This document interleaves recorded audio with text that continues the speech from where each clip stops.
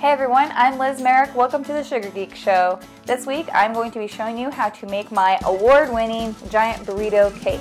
This is my most favorite food cake that I've ever made and have been making it for years and finally have turned it into a video just for you.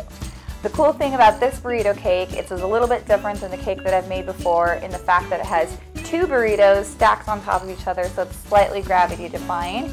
I've mixed up the ingredients to include realistic steak, some super realistic lettuce, cheese, sour cream, guacamole, tomatoes, all that good stuff that you would find in a burrito. This cake wowed the judges at the Great American Cake Show, and now you can wow your clients with the same cake. So let's go ahead and get our supplies together and let's get started on this giant burrito.